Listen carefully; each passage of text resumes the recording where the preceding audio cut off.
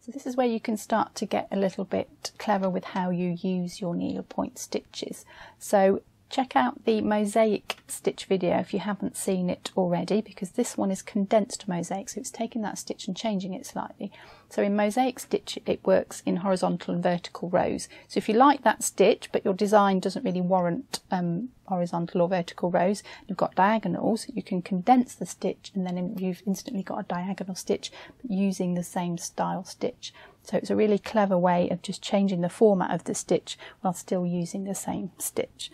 So this is what it looks like here. You can see these diagonal rows, and if you just look at one stitch, that stitch at the top, you can see your mosaic square in there. So mosaic stitch is made up of small squares put together. There's a long stitch across the middle and a short one either side, and then in mosaic stitch and plain mosaic stitch, you take that square and you put another one next to it. We're going to squash them up against each other now and work them vertically. So normally in mosaic stitch there would be a space here and then the next stitch would start. We've taken out the space and we've squashed them together to make one long diagonal row. So we've still got our little mosaic stitches, a long one in the middle and our two short ones, but we're just going to squash them together now. So I'm going to work down here and show you that.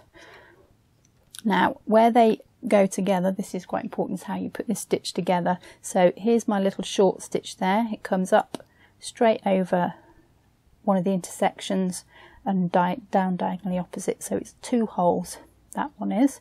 So the next row along that comes down here will be the three holes. The three holes goes next to the two holes. So I'll start that off and you'll see what I mean by that. So I'm going to come up away from the stitch and take my needle down towards it, diagonally across three holes, two threads. So 1, 2, 3 holes, that's the same hole as the previous row. So there's the middle of my mosaic square, that's the middle stitch. So either side of the middle stitch goes a little short stitch. So there's my short one, 1, 2 holes, shares that hole with the previous row. Finish off that little square and come down and do the other short stitch there.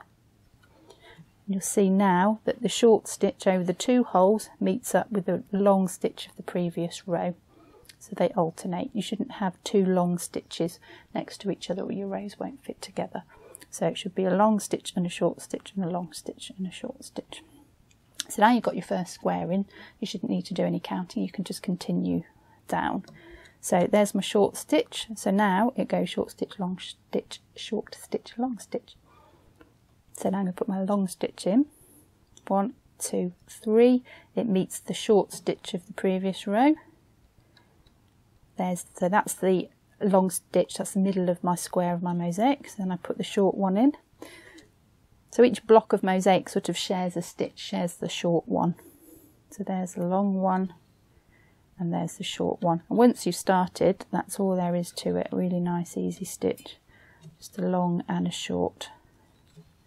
It's just getting it started, so just make sure you're doing the opposite stitch. If you've got a long one here, the next one will be a short one.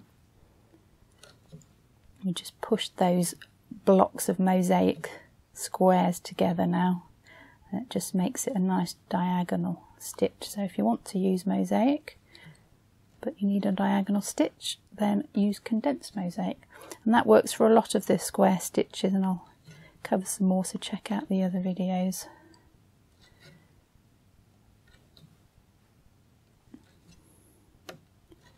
All the way to the bottom. And if you've seen the basket weave video, this is very similar to that, but with an extra long stitch. That's all short stitches. This is a long one and a short one, so they're all variations on each other. And then if you want to go back up again, you can start at the bottom and go back up. So a good stitch will just going back and forth, you can go up and down, you don't need to go the same way each time.